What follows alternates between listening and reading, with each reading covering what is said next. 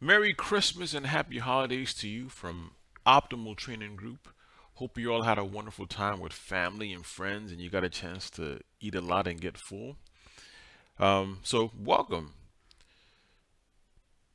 In this video, this is going to be the first of a series of videos where I'm going to be showing you how to create a travel request application from scratch. But we're going to be using a solution. So a lot of times as beginners, we go ahead, we come here to create, and then we create an application, app from blank or from Dataverse or SharePoint. That's how we usually create it. But the best practice is to use a solution. And the reason you want to use a solution because there are lots of benefits. First of all, what is a solution?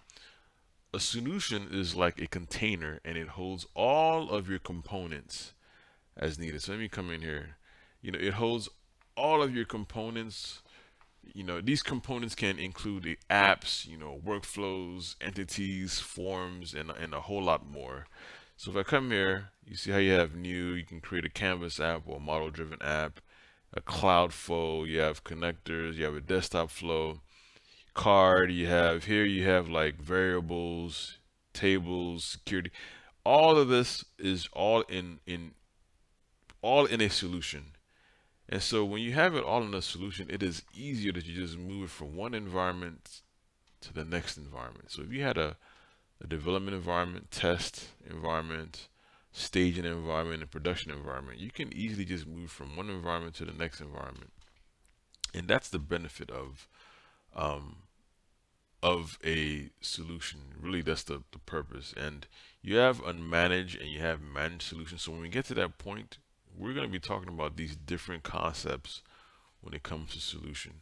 It's a great way to organize your components and it's easy to manage. So when we create our travel request application, it's from scratch. Not only the solution, but also we're going to be creating our SharePoint list from scratch because that's going to be our backend. And maybe I do another video where we use Dataverse, but we're going to create our SharePoint list from scratch because SharePoint is being used everywhere. I mean, I've been in so many different organizations as a consultant, and it's being used everywhere, no matter where I go. So we're going to talk about SharePoint list. I've had a few requests in some videos that I've done in the past where I've had a few of those users say, "Hey, how do you create a SharePoint list?" So I'm going to just kind of go over the basics of a SharePoint list, creating columns. We're going to talk about metadata, talk about permissions. We're going to create our workflows from scratch, create our environment variables from scratch, and we're going to be doing all of this within a solution that we create from scratch. So that's what we're going to be doing.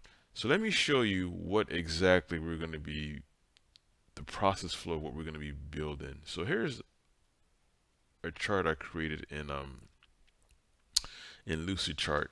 This flow here, so as you can see, it is a three-stage approval process. So the user comes in here and submits a travel request. A notification gets sent to the team lead, and when the team lead approves, a notification gets sent to the next stage. And if the manager approves, it gets sent to the next swim lane. As you can see, these three swim lanes. And if there's a rejection, that same thing happens likewise. A notification gets sent to the user. In the manager level, a notification gets sent to the user and also to the previous approver. And the same thing with the senior manager. And the same thing happens when there's an approval. It gets sent to the user and whoever in the previous approvers. So a lot of things, as this is happening, a lot of things are happening in the background. Lists are being updated. We have things, we have a lot of checking in Power Apps of who is the current user. Is the current user an approver? If they're an approver, then show this. And if they're not an approver, then don't show this.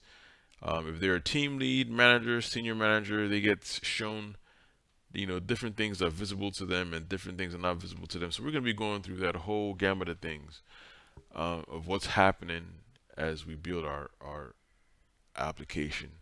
So please stay tuned.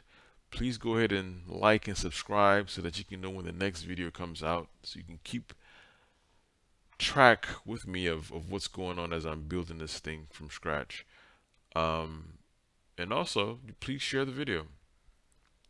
So that's that for this video. In our next video, we're going to start with SharePoint, and we're going to build our list, build our columns. We're also going to build our security list as well, which controls the access of who can see what and who should have access to the approval side of the house of this application. So stay tuned. I'm going to be releasing the video every Monday. I've been doing a good job as far as trying to be consistent and listen and releasing videos on Monday. So stay tuned for the next video that's going to be released next Monday. So hope you guys enjoyed this video. I hope I've shown you what to look forward to. And thanks. I'm excited. Thank you. Bye.